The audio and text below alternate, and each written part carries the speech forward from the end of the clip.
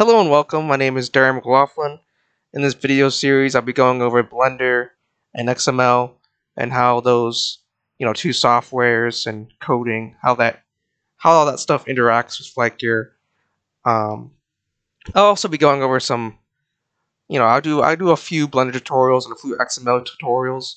Now, you may already know Blender because you may have already taken the Blender Pluralsight course, but you may not necessarily know how Blender interacts with our system. So that's kind of what this video series is for, just to kind of show you how to edit some of our objects, how to texture some of our objects, how to animate them, all that kind of good stuff. I think in this first video, I just kind of go over the basics about how everything is intertwined. And then in future videos, I'll probably do examples of how to animate a knob or how to animate a toggle switch or whatever, or like a latch switch or what have you. And then I might do some other videos about how to do specific things in Blender that people may have trouble with. So let's get started. So at first, I want to talk about how everything's kind of intertwined here. So we have FlightGear here. We have our aircraft, our 787 aircraft. We can fly, and this, if you want to learn how to fly FlightGear, you might want to watch Micah's videos. I'm just opening this to kind of show you. It's kind of leading you into what I'm talking about with Blender. So let's wait for this to open.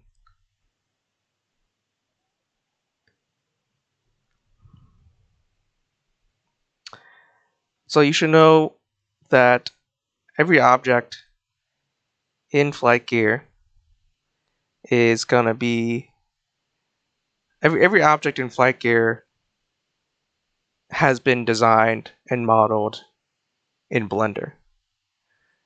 And what is Blender? Blender is a 3D modeling software, mostly used in video games, and it's really good for like animating objects, or it's really good for any type of video game. It's different than that of SolidWorks, and that SolidWorks is kind of for industry use. It's not really geared for video games or any type of like simulation software. Blender is kind of geared towards it's used for like simulations and for video games, stuff like that. So if you go to FlightGear, you'll just look around, and every object you see has been like modeled in Blender. Even the seats, all the buttons, toggle switches, control knobs, the images here, the PNG files, everything's been modeled in Blender. So let's say if we go to the overhead panel view, we can see the overhead panel, and this whole panel, just as an example, has been modeled in Blender. So let's, if you want to open that model and look at it, we can do that. So let's do that. And you might want to, you might ask, okay, what's the point of opening Blender models? Why do we need to do that? That'll become evident later on, as I continue to explain how everything is kind of intertwined. So let's go open this panel in Blender. So this is Blender. Let's see. You'll be greeted with this little screen here, and this is just a nice little quick menu where you can kind of select like, okay, I want to make a new general file or 2D animation. This is where you can kind of quickly do that. Or if you want to open a file that you just recently opened, you can do that as well. But I'm not going to do any of that stuff. I'm just going to go here, and I just kind of want to go briefly over some of this Blender stuff that you may have learned already in the Blender Pluralsight video, but I just want to give you a little brief review. So this is going to be, if you look at my mouse, this is going to be the scene collection where you can see all of your objects right now.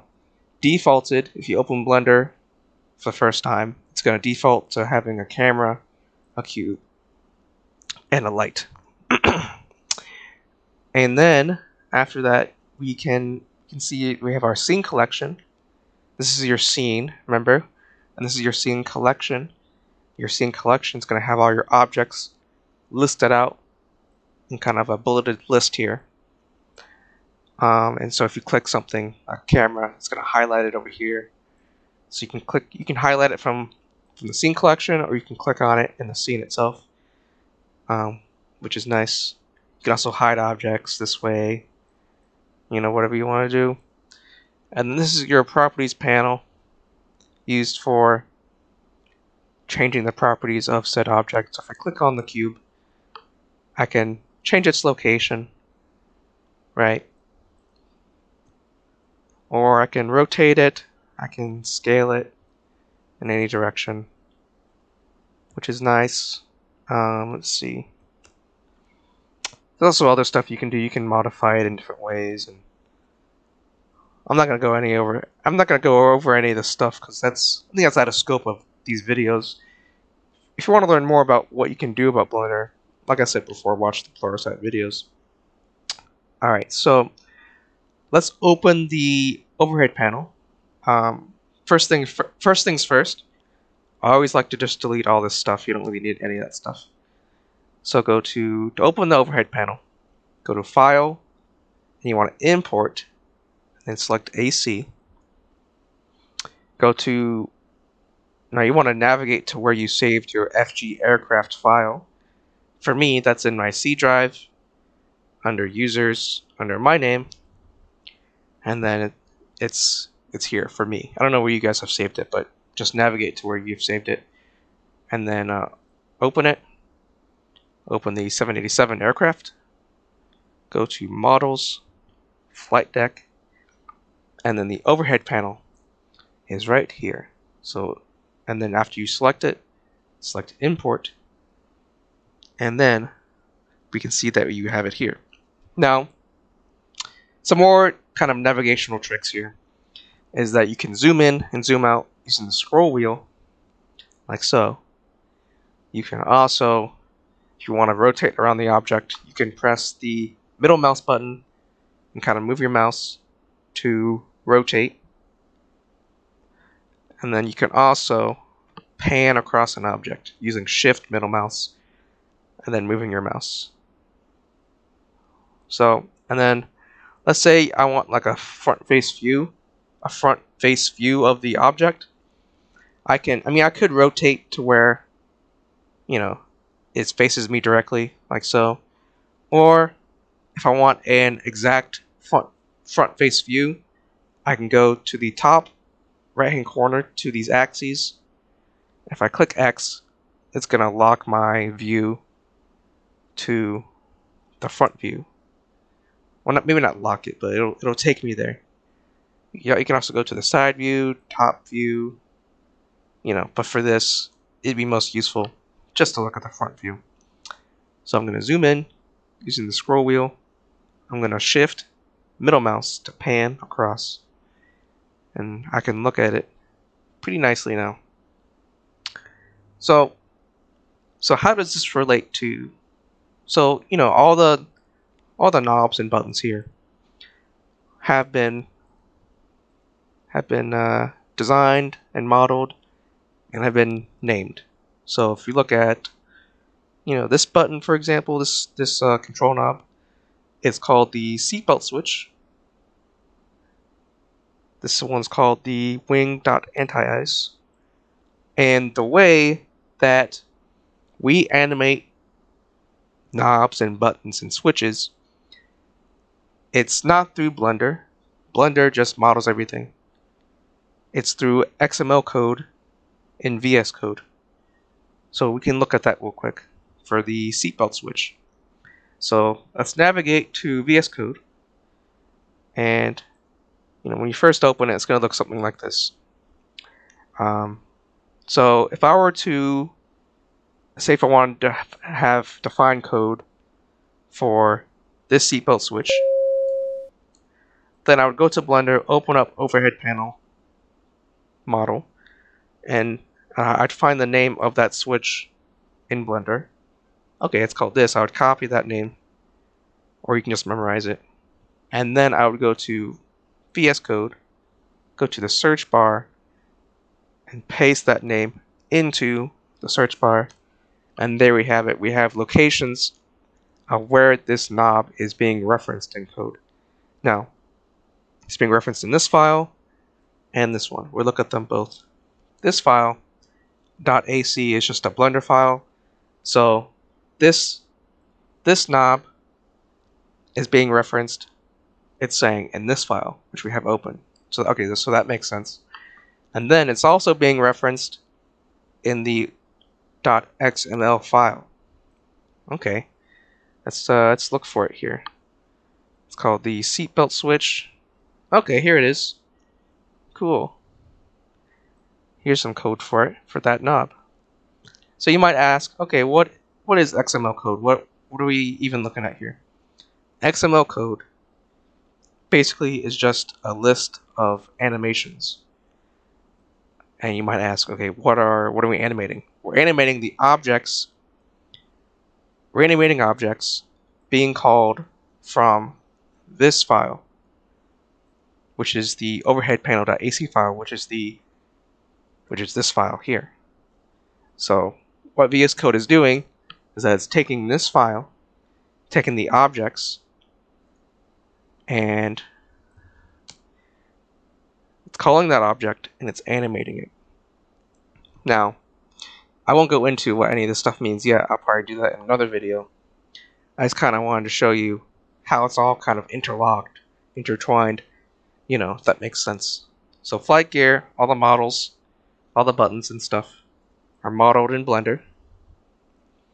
And then all these buttons all the buttons that need to be animated are animated in XML code.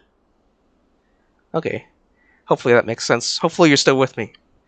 And then, so we have XML code, we've got Blender, and we have FlightGear. Hopefully you understand how all those are interlocked and how all those are changing. Now, I wanted to also discuss kind of briefly nasal code, if I can find it, just any nasal code here. This kind of does all the background processes, and what happens is you just kind of make your code for the, this is for the anti-ice subpanel, I assume. So this is all the background code for that kind of process. And usually with this background code, it's you're coding something for something to happen, and then you're changing property tree values. That's usually what happens in the property tree. In FlightGear can be opened with a slash, and these are all the property tree values.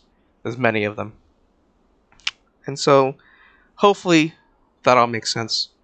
In future videos, I'll be showing you how to animate objects and kind of explain what all this gibberish means. And then I also wanted to go over, before I let you go, I wanted to go over how to, if I made changes to this, how would I see those changes, so on and so forth. So if I were to make changes to this, if I were to, let's say, delete this, let's delete it, how would I save this? Well,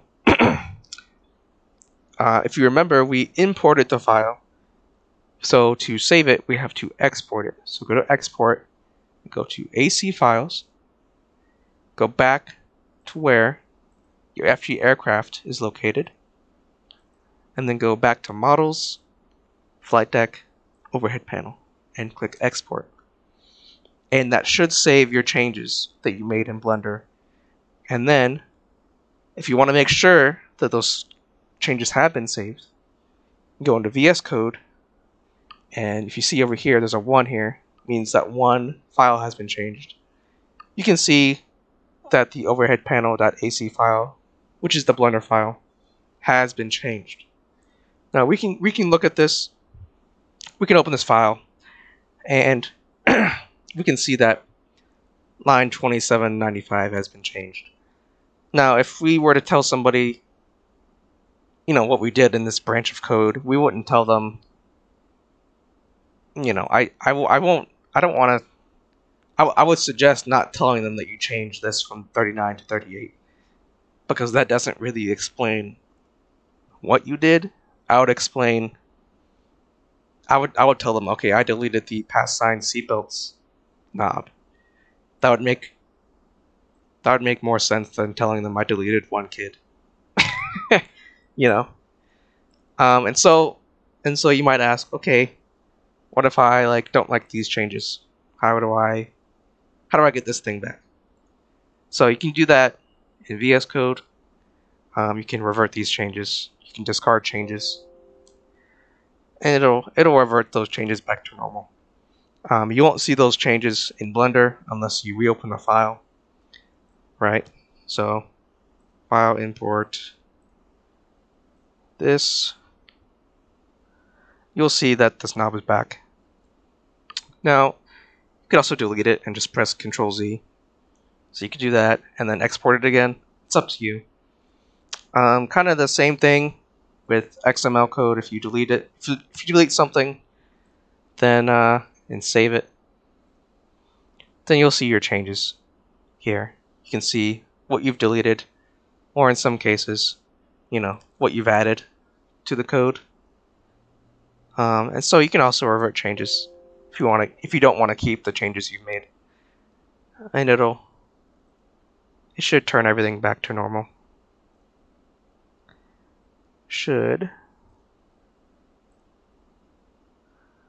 What happened?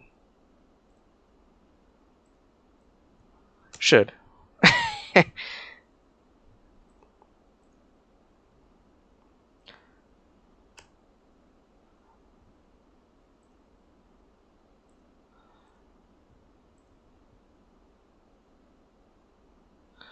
I don't know what's happening here.